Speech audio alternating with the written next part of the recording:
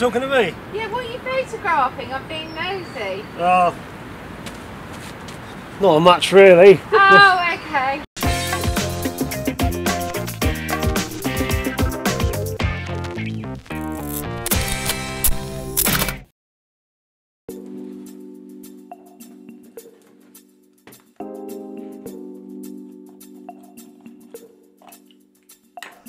Hi guys, and welcome back to my channel. And here I am down here. I thought I'd put myself in the corner for once and tell you guys what I was up to on this lazy Sunday afternoon. So basically I was pretty bored and I thought I want to go out and take some photographs using the Lerouge Pinhole 6.6 camera and a roll of Ilford Pan F.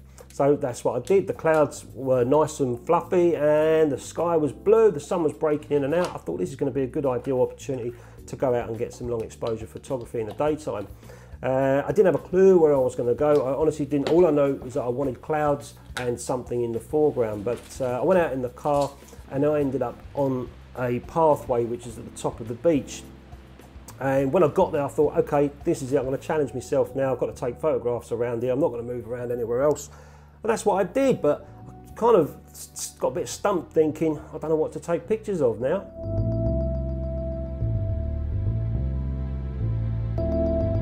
I come across these railings and as long as I've got something close to that pinhole camera, anything else in the background is going to be pretty much in focus.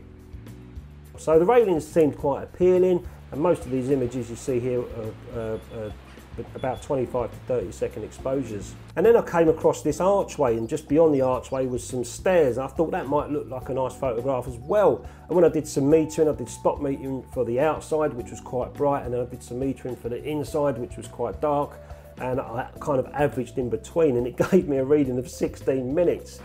Are you talking to me? Yeah, what are you photographing? I'm being nosy. Not much really. Oh, okay. Just that archway and the stairs in between through the archway really.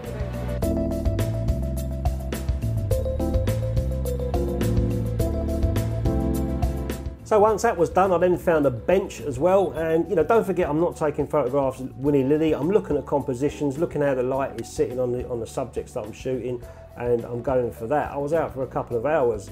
But I found, do you remember in the UK in the 70s and 80s we used to have this angry looking rocking horse that the kids would all jump on? I found one of those, pretty nostalgic, so I thought that might look nice for a photograph. So I got the pinhole quite close to the horse's head, did another exposure on that one, and then still looking around thinking, what else am I going to shoot? I went back to the railings and thought I'd do another composition on the railings. So I went back, did another composition on the railings, and then I took a photograph of the whole scene from the top looking down over the beach, and then I stumbled across this old telephone box. And the reason for me taking a picture of this old telephone box is these are all going to be gone at some point, they're all going to be taken away. So I thought I'd get nice and low, and right next to the telephone box was a street light as well, so I thought that might fill the frame a bit more. So I took an exposure on that. And I got into the darkroom and made a contact sheet to see what I'd got and how well or how bad I exposed my film. And then after that I started to get on with a print. Now the first print I wanted to make was the archway because I'd grossly overexposed it. So I sort of set myself a challenge in the darkroom to try and make a print out of that archway to see what I could do. So I'll let the video run, I'll show you guys what I was up to in the darkroom, and then I'll show you the prints afterwards, the remaining prints that I did. So off camera I finished doing my test strips. These are the ones that I did for underneath the arch. I've got 3 seconds, 5 seconds and 8 seconds. 8 seconds is what I'm going to go for, so I'll put those to one side, get rid of them. It's like the price is right, isn't it? Right, 8 seconds, whatever that means. And then I ended up doing a strip like this for the wall and the rest of the image, which I worked out to be 6 seconds. So what I need to do is project. I'm going to go for a print now and see how it looks, but I'm going to project the whole lot for 6 seconds, and then for another 2 seconds just burn this area in. So that gets 8 seconds, the rest of it gets 6 seconds, if that makes sense. So I'll show you what I mean. So I hope you guys can see what I'm doing. It's sometimes difficult for me to show on camera when the image is being projected. I'll try and figure that out for future videos, but it's not very bright for me either. I'm just putting these clamps down to hold my cardboard template down so no light seeps underneath. Okay, so 6 seconds projection, like we said. Off it goes, 6 seconds.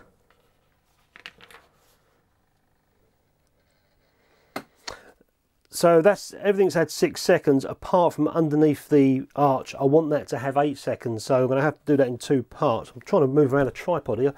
I'll just turn the enlarger on so you guys can see that it projected on here. There's my hole. I'm not ready to go yet, but I'm just going to count this in. I haven't got a hole that will cover the whole lot for 2 seconds. I could cut a mask out, but I'm not going to go to that extent. Let's see what happens.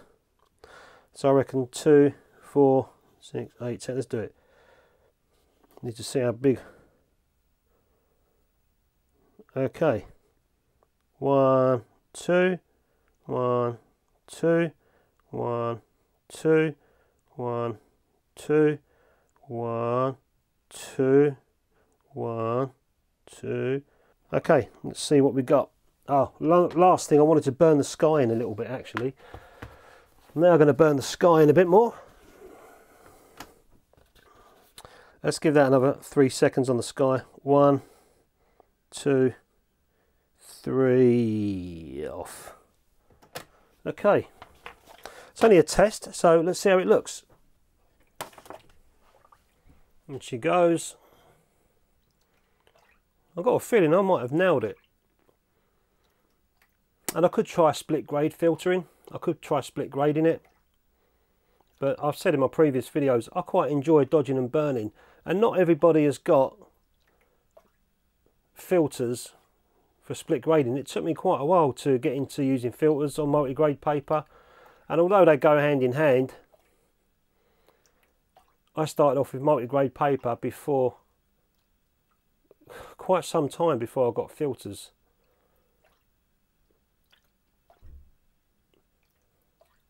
But I could try a contrast 0 and a contrast 5 and split grade and see how we get on. But I've still got a feeling I'll end up dodging and burning. This don't look too bad. I'm going to get this stopped and fixed, washed, and we'll see what we've got. So this is the print. It's now drying and I'm still too light on the wall, which is good news because that means I can reverse my dodging and burning process. I can burst it for 8 seconds, the whole image, and then just using a dodge tool covering this area and let this burn. I'm going to try and just pull a vignette in so it just gradually burns in, but maybe for another 10 seconds. Let's see. 8 seconds. So that's going to work on 8 seconds, and that's going to be enough for inside the archway and the stairs. I'm just going to use this dodge tool and I'm going to let the image run. I'm going to do it for another 8 seconds. We'll see what happens. I'm going to come into a vignette. Actually, I'll do it for 10. Burn the edges in. So, in fact, I'm going to count this in. 1, 2, 3, 4, 5. Just bouncing. 6, 7, 8, 9, 10. Whoa.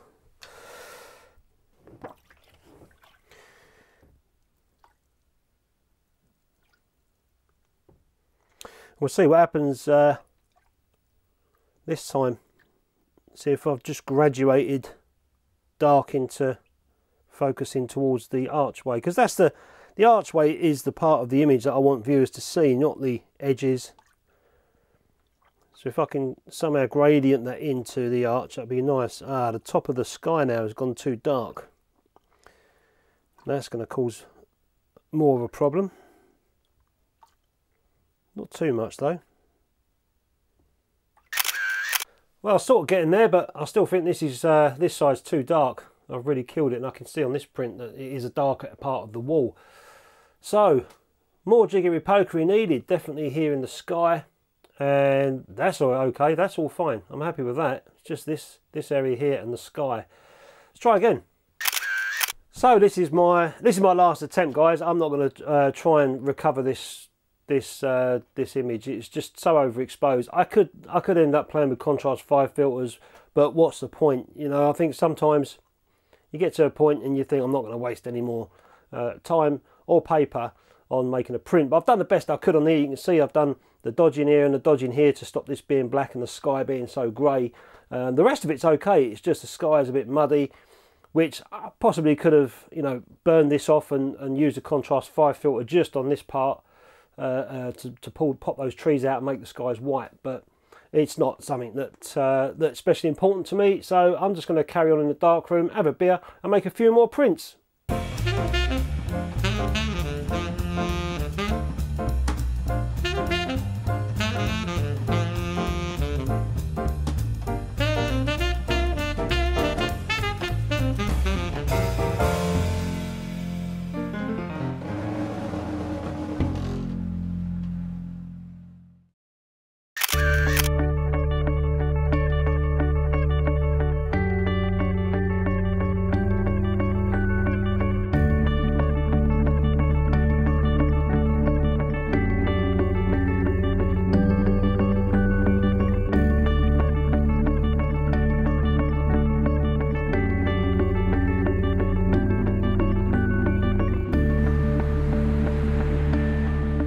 So this was the first print that I made of the archway, and you know, I could have used some split grade filtering, but I didn't. I just wanted to use my hands and do some dodging and burning in the darkroom. I find that quite fun and educational as well. So that was the first print I made, but it was not popping enough for me. And then you saw me playing around with some burning and trying to get it to look a bit better. And as I said in the video, that this was just way too dark over this side, and also the sky had burnt in too much. And then I tried one more. I wasn't going to waste any more time trying to make a print that isn't really that important to me work. I could have spent a lot more time and got the trees working, maybe with a grade 5 filter, making them pop and the sky to be a lot lighter. But you know, it's I enjoyed playing around. I wasn't going to waste any more paper on that overexposed negative. But I did enjoy the other prints that I made. I'll just quickly show you those. So this is one of the fence ones that I shot. I'm looking down there at my screen so I can see that I'm not getting any light on this glossy paper. But I kind of like the composition where I got nice and close to that fence and let everything else in the background work for me. It's just a shame that those clouds weren't big and fluffy like they were when I left, because they would have been nice and wispy. But you know, hey ho, beggars can't be choosers, can they? But that one was a bit too dark, so I did a bit more work in the darkroom on that one and managed to get a print that I was happy with. So this will go in my collection. Again, I did another one of the fence looking straight on, and with the pinhole camera you've got no viewfinder, you can only judge where you're going. I'd like to have had those 3 poles bang in the middle of the frame, but I've just got another one sticking out here, which is unfortunate, but again, it is what it is. It's a bit too dark, so I had to make another print just to lighten it up a little bit. And there we go there. I was quite happy with that as well. Composition's quite nice, but as I say, I do wish that I had those 3 loops, if you like, bang in the centre of the frame. That would have been quite nice. And that's what I would have done if I had a viewfinder. But you know, with the pinhole camera, you can only sort of guess what you're doing. That was the telephone box at the end. And you know, looking up at that, I remember seeing the lamp, and I managed to get that composition as I imagined it when I pulled the camera down and looked up at the telephone box. So, you know, these things are all being demolished in the UK. These telephone boxes are coming out of the ground and being put into scrap. So that's a bit of a nostalgic print one day, maybe. That was the seascape that I did from the top looking down. Not really, you know, I'm not really into pinhole photography for doing these kind of photographs. I like to get something close in the foreground. That's what I've learned looks best for me anyway. But I'm quite happy with this as well. That was quite a nice scene to do. And there's the bench. When I told you I was looking for composition and light, I noticed the light was sitting on the seat there nicely. And I could have done a little bit more dodging around the back of the bench area here, because it's quite dark. But you know, it is what it is. There's a lot going on in that frame, and I quite like that print as well. And finally, we get on to the angry horse's head. I mean, Who designed that? Who wanted to put that in a kid's play park and say, hey kids, ride on this angry horse? Look at it. So, but I remember that, riding on them when I was a kid, you know. Looking back, we weren't scared of it, but I can remember having good fun on those things, and I haven't seen one of those since God knows when. So it was nice to get a photograph, and that's the beauty of shooting this medium format. You can see I've cropped in from what the contact print was. If you can see the contact print there. So I raised the enlarger head and cropped in. And I've still got lots of detail, and it's relatively sharp for a pinhole photograph. So that was that. I'm quite pleased that I went out on that Sunday afternoon. I wasn't going to go out, but I decided to just go off and take some photographs. You know, I love photography, I especially love film photography, so going out and just plotting myself up and trying to find objects or subjects around me to take photographs of, it just sort of opens your mind a little bit. And when you come back with the prints, you look, and you know, at the time it might not have seen, oh, why am I taking a photograph of railings or whatever, but when you look at the prints, you know what, when they're framed and stuff, they might actually look all right. I've seen worse. Anyway guys, hope you liked the video, and I'll catch you next time.